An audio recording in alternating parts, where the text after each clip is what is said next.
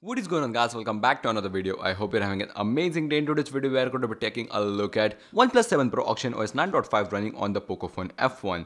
So again guys, I'm extremely sorry for being not that active on my YouTube channel because there's been some stuff going in my real life. So again, here you go. Finally, the Auction OS 9.5 on our Pocophone F1. And guys, this is from another developer. These are not the same developers which have been providing us the Auction OS for quite some while, to be honest, for some months. Cause those developers have just completely given up, like completely discontinued for the Pocophone F1. Cause earlier people were just asking to fix bugs, which is like extremely unfair to them cause people are not paying them. This is not the official system that they are running. Like you can actually message MIO developers, they would never reply. But still these developers were working for free and people were just being disgusting to them. But then again, some people were like that, guys, it's illegal to port OEM GSS like this cause the OnePlus ports for the Pocophone F1 was so close to the original deal that we already have the awesome hardware that is pretty much similar to the OnePlus, like even the cameras and stuff. People were just getting annoyed of it. So again, developers have just completely given up and these are new developers which are working on it. So the thing is, it's not that as polished and I probably won't actually recommend as using as a daily driver, but if you want to test out the OnePlus 7's features and stuff, this is definitely a good ROM. So just again taking a look at this whole thing, I'm just not going to waste any further time cause pretty much it's just auction. So I'm just going to tell you what are the features enabled or added over here. So again, going through the left, you have your normal shelf. Again, the touch response over here is just amazing in the Pocophone F1. If you don't already know, it's the thing that I've been complaining in the Redmi Note 7 Pro and the Pocophone F1 that the touchscreens are not that great. So there is no typing issue or scrolling issue in this ROM, which is just amazing when compared to the MIUI. Like look at it, it's butter smooth. Again, if you scroll down now, you have a Zen mode card. So again, if you just enter this thing, you can't actually exit your phone like almost 1 to 2 hours on what you actually set. So again, pretty good option for kids, but nah, not at all. We need our phones. But then again, just going back to the home screen, now your widget is tucked in over there with the weather widget. Now the GPS over here is hella slow. I just can't actually add my weather over here. I have actually added manually, but my location is just not getting detected at all. It just takes a heck a lot of time inside the house. Then again, pretty much if you go through the UI, nothing has changed. If you have seen my OnePlus 60 port, the latest one, where I provided the stable and the beta from the previous developers, it's essentially the beta ROM. Like the UI is just completely same. So for example, you now get buttons at the bottom, unlike having the scroll UI as before. So again, you can now just click over here at the bottom, which is same like one UI, easier hand usage.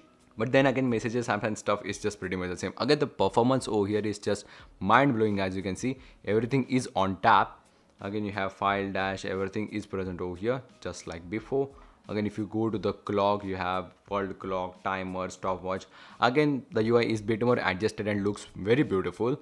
Easier access. But then again, if you just go to the quick settings panel, as you can see, it doesn't really scale down that good because the previous developers would actually take a heck of a lot of time in fixing the notch and the padding. Now the padding doesn't actually annoy over here because we have massive corners, but the notch is not that well adjusted. So for example, it's a bit annoying. It like bulges from 1 to 2 millimeters. So that's an easy fix, but developers have to fix it maybe in the future updates. But you do get more quick settings panel. So for example, auto rotate icon has been now updated. Then again, you have Zen mode right over here again and screen recorder. Now the screen recorder over here just works amazing. You have internal audio recording. Then again, you can record your full resolution of the Pocophone F1, high quality 60 fps, and the bitrate over here even at 16 mbps is just amazing. Like the quality of this recording is just good. And as this is a Snapdragon 845 phone, you can actually record gameplays without any lag. Like this is just amazing. We will just take a look at the footage pretty quick. The recording is just butter smooth. There is no lag at all. So again, going through more apps, nothing much. You get gallery with bit more adjusted editor, so you get more features. And then let's just hop on to the settings app. So again, in the settings app, nothing much. As you saw there, the speed is just mind-blowing. So going directly to the display, you have night mode. In the night mode, you have color, temperature, which surely works. I guess, yep. The dimming is just completely broken, which actually works on the Note 5 Pro. So again, now it just sticks there. So if you want to just completely fix that, just go to screen calibration, just, yep, easy fix. Then you have custom color, which again works completely.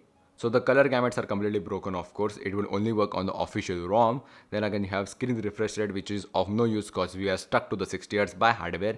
Yes, you can actually OC Pocophone F1 to 70 Hz panel, but that's not actually good. So again, keeping on 90 actually solves many of the scrolling issues on the Pocophone F1. But if you now go to the resolution, you can actually switch between Full HD Plus and Quad HD Plus. Now in the Quad HD Plus, it doesn't actually switch the DPI itself. So again, everything just looks massive, but it does actually work. So again, switching back to the full HD, you have video enhancer, which I think barely works in third-party apps. Then again, you have ambient display, which is surely broken. Then again, you have wallpapers, themes. In wallpapers, you do get all the live wallpapers from the OnePlus 7 Pro, as you can see. They all look beautiful with beautiful animations. There you go, just looks amazing.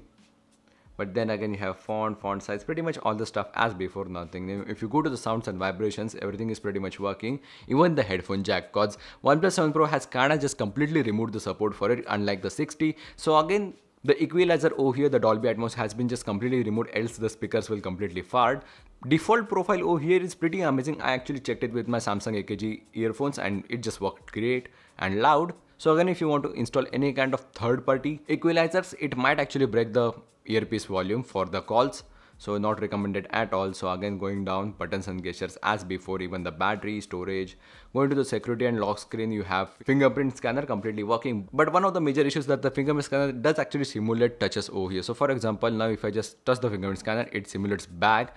Now it simulated just enter for the display. So again, it just touches somewhere between like the bottom part. So for example, if I just search, it will just add spacebar over there, as you can see.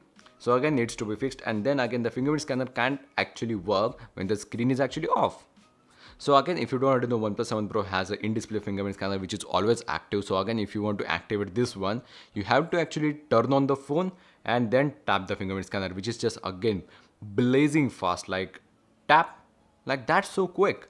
So again, even on the lock screen, you have a lock button over here which says you that the phone is locked, cause if you use face unlock, it will actually unlock and you can actually see your notifications which are hidden.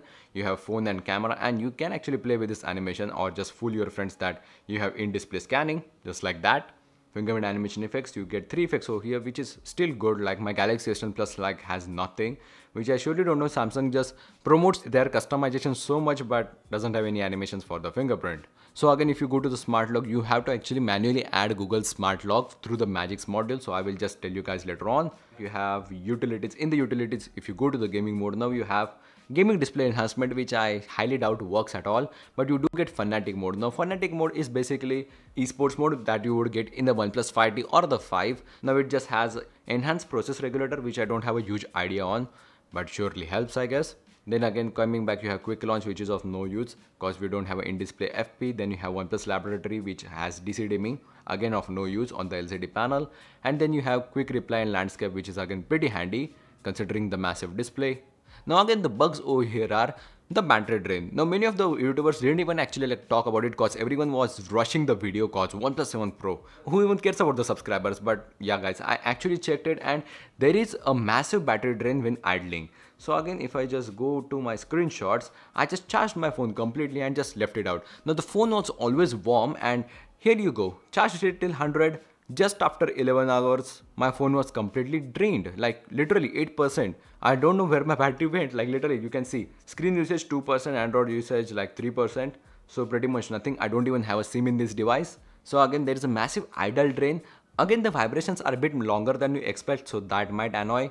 Also the fingerprint scanner that it simulates everywhere itself, and then pretty much nothing. You have Auction OS camera from the 60, so pretty much works everything from the 4K recording and stuff.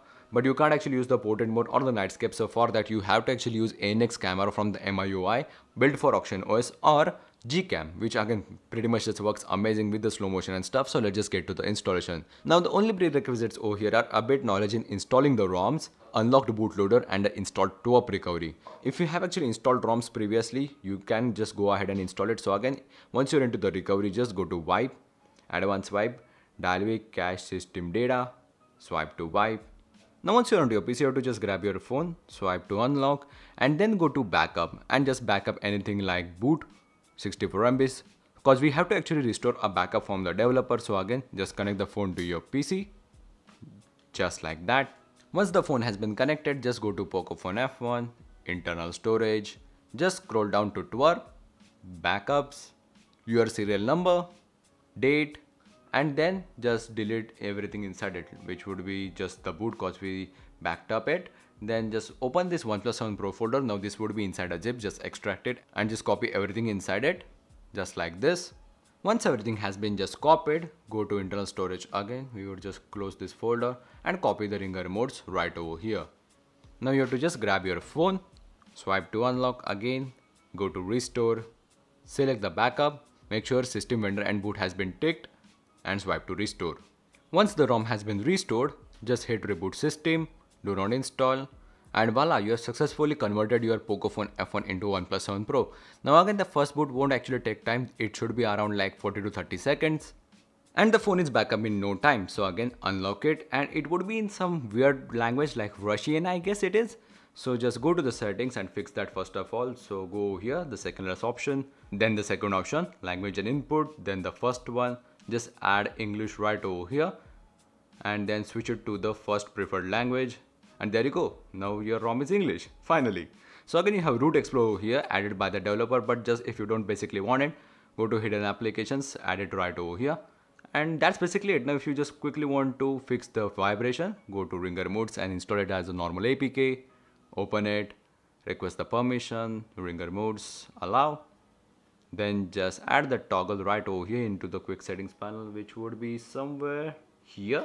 Just add it right there, tap it, there you go, vibrate completely works, silent, normal. Again the vibrate is just, it feels like it would blow up the motor. And yeah guys, that's pretty much it on how you can convert your Pocophone F1 into a complete OnePlus 7 Pro. I hope you guys enjoyed. If you want more videos like this for your Pocophone F1, which I would be coming soon, please subscribe down there. Again, if you want to check out the One UI and other stuff, just subscribe to the channel and just go through the playlist. It would be a lot of help, and see you guys in the next one. Peace.